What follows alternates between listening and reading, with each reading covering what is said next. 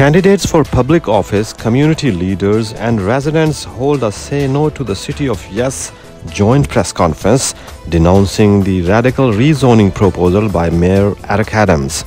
Please watch a special report. It's from Michael O'Reilly to Dwayne Moore to Yatin Chu to Paul King for coming out and advocating for Southeast Queens and our community.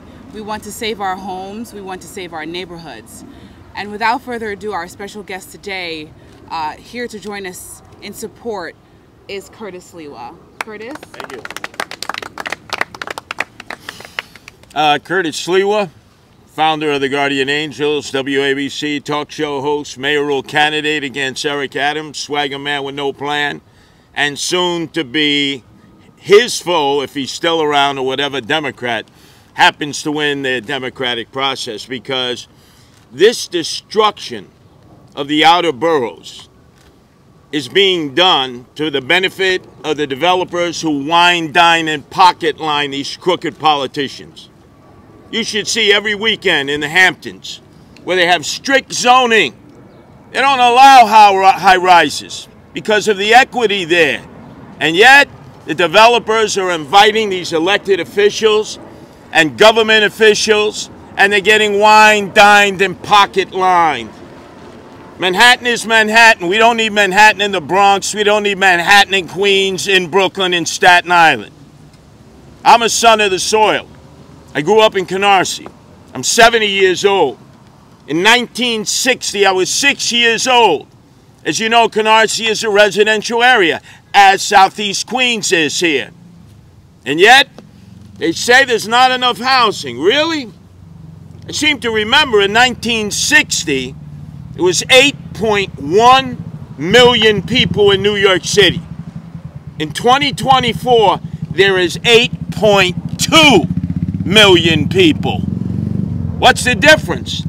Between then and now, we've had 175,000 units of housing built. Just look at northern Queens, all along Long Island City. All those towers of apartments were never there. Those were empty warehouses. So there's been an addition of apartments. The realtors and the developers have warehoused apartments until they get what they call fair market rate. They should be forced to reveal how many of those apartments are not being put up on the marketplace. There's more housing than there was when I was a kid. Imagine, 8.1 million in 1960, 8.2 million now, and they're screaming there's not enough apartments, not enough housing. How could that be? There was plenty of housing in 1960. The difference is the greedy developers and realtors have warehoused apartments. And now what they want to do is they want to come in with a bulldozer and destroy the American dream. The American dream for my parents was to own their own home, to have a little backyard, to have a little front yard. Not that much, we're not talking a Ponderosa. The American dream, first generation immigrants, the whole family would work, sometimes 2, 3 jobs. Why? So they could have their own house. And who wants to destroy it? Eric Adams and his cronies in City Hall with the aid and abetment of the developers and the realtors who care. They don't care about the outer boroughs. Do you really think they care about the outer boroughs? They think of the outer boroughs as a place they can put up high-rise apartments and, like in third world countries, ground floor retail, second floor retail, third floor retail. If you've been to a third world country, that's what you see. And they'll have smoke shops and weed shops and bodegas up to the third floor. That's crazy. That's crazy. They will destroy the residential nature of our city. You go to Canarsie now, down the Bell Parkway, exit 13, the complexion of the community has changed from what were Jews and Italians to West Indians and African Americans. But the dream remains the same, to own your own home, with a backyard, with a front yard, send your kids to a public school. Many of them are civil servants. They work for the city. They work for the state. They've shed their blood in tears. And so some rich fat cat developers who love certain politicians can have their way? No, over my dead body. My parents are buried in Queens. They lived the American dream. My grandparents lived the American dream. They had their own home. They're not going to take away this rite of passage for Americans. I remember in 1994, I was in Moscow. I walked the streets of Moscow looking for one single home, a single family home, a two-family home.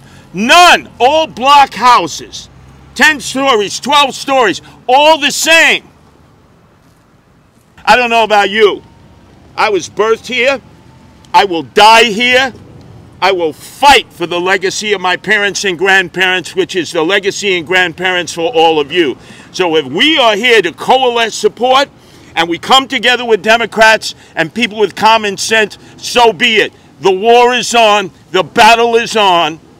We keep the bulldozers out. We keep the developers out. And if they want to go to the Hamptons and develop where they wine, dine, and pocket line our politicians, so be it. Thanks for having me here today. It's not the first time I've ever been here. It won't be the last time I've ever been there. And Eric Adams, swagger man with no plan, who's come with the wrecking ball, I'm coming after you because you're trying to destroy these great neighborhoods. Thank you. Good afternoon, everyone. My name is Yatin Chu. I'm a homeowner, a public school parent, and a candidate for State Senate District 11. This press conference is necessary because too few of our constituents know about the mayor's disastrous City of Yes rezoning plan to let developers build at the expense of our communities. Generations of families have put down roots in our neighborhoods.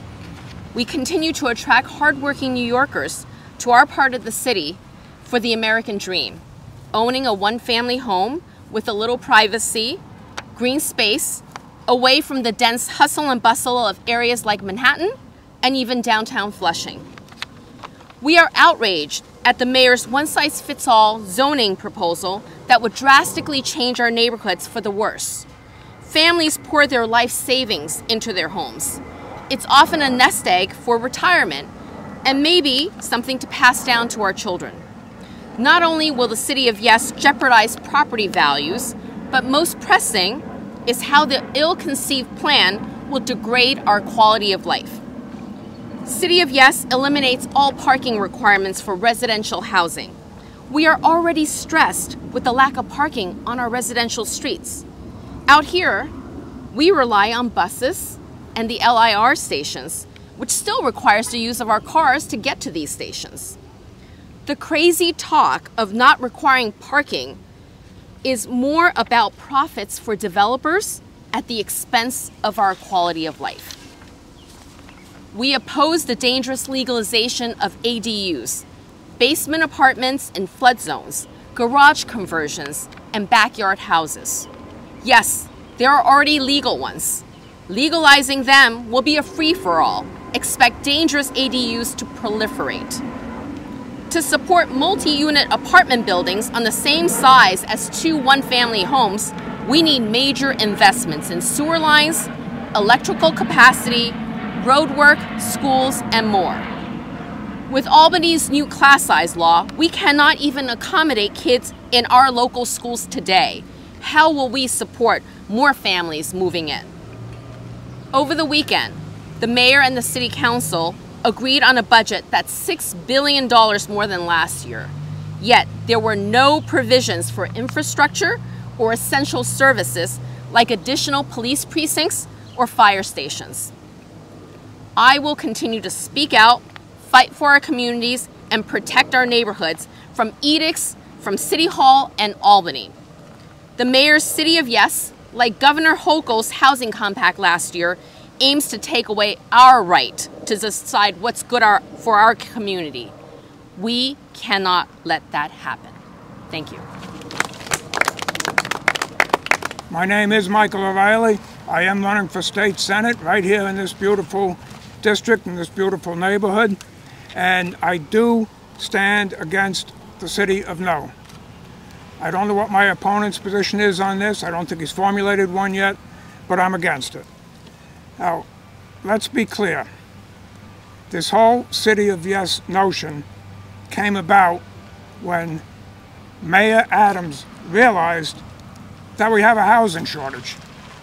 So he realizes we have a housing shortage. On the other hand, he entices tens of thousands of people to come up and make our community their new home. Tens of thousands of illegal aliens to come up here and make our community their new home. So I have a proposal.